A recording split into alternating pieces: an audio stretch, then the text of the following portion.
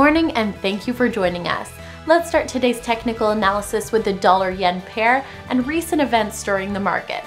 Greg? The dollar-yen pair has lost 0.2% in the last session. The ADX has plunged into the negative area. Bitcoin has added 8.3% in the last session. The stochastic RSI has transitioned sharply into the overbought zone. The price of gold has added 0.2% in the last session. The Williams indicator has bounced upwards into negative territory. The price of crude oil has lost 3.5% in the last session. The Williams indicator has shifted into the oversold area. Thank you. Moving on to the latest updates in world financial news.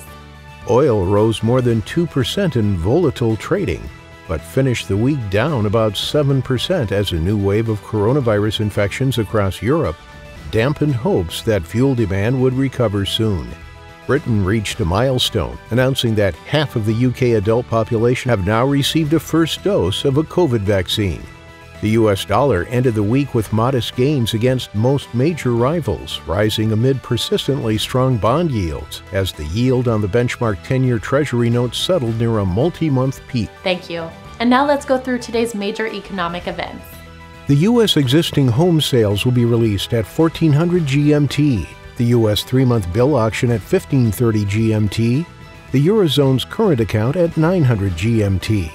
Japan's coincident index will be released at 500 GMT, Japan's leading economic index at 500 GMT, China's PBOC interest rate decision at 130 GMT. We hope that you've enjoyed today's market outlook. On behalf of all of us here, we wish you a productive trading day.